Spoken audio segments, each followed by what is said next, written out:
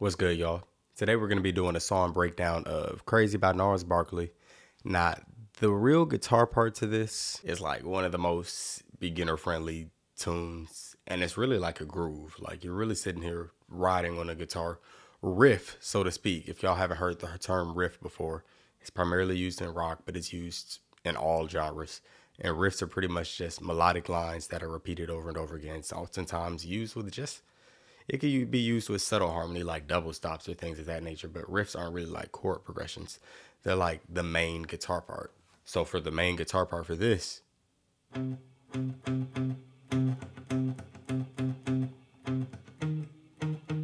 it consists of a bouncy rhythm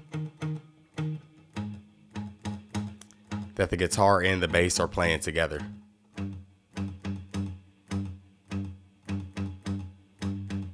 I would consider that 8 bars. That was 8 bars right there.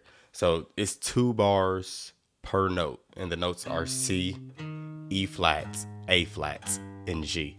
C, C, C, C, C, second bar, third bar, fourth bar, fifth bar, 2 and 3, 4, 1, 2 and 3, 4, 1, 2 and 3, 4, 1, 2 and 3, 4 and. So here's the thing.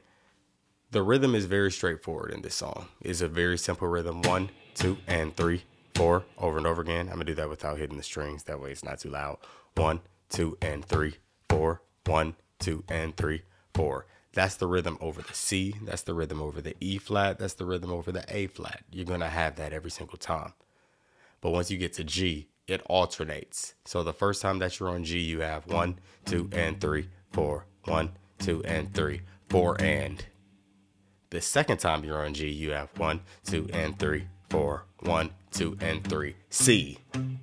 So it skips a note, or it jumps the gun and heads back to home before the phrase even finishes. It's quite intriguing to hear, but when you hear it and you'll know that you're doing it. So the original chord progression, when I said it goes from C, 3rd fret of the A string, it will really be a C minor. Then it goes to E flat, that would be E flat major. Then it goes to A flats. That would be A flat major. Then G dominant. Oftentimes does a sus. That's the primary chord progression, the primary riff. But that's pretty much the whole song. That's the whole premise of the entire song. Outside of that, there is a switch up in the chord progression. It switches to 1 major. Flat 6.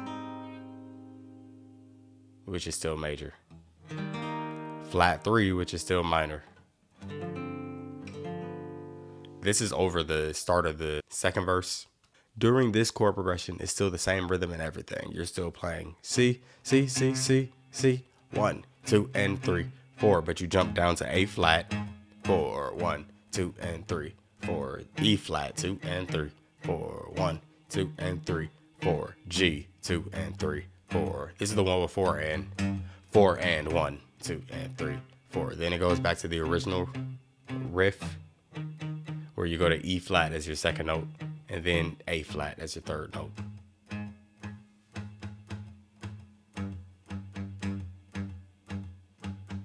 C, C. Does that make me crazy?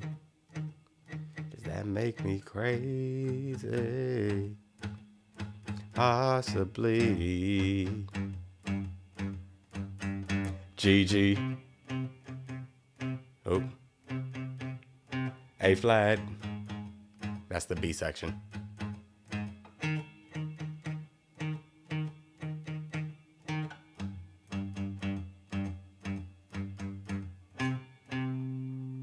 That's pretty much the whole premise of the entire song. There's only an A section and a B section. The B section starts at the second verse, the third verse, the start of the second verse and the third verse, and the start of the outro. But everything else is just the A section. So A section has C, E flats, A flats, and G. And B section has C, A flats, E flats, G. And if I was saying full chords, C minor, E flat major, A flat major, G dominant. Or B section, C major, A flat major, E flat major, and then G dominant. And that's the full thing.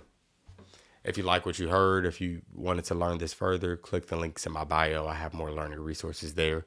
Or look at the next video where I'm actually doing a cover of this and I'm doing more expensive chords, more different rhythms and things of that nature. So thanks for watching. See you in the next video.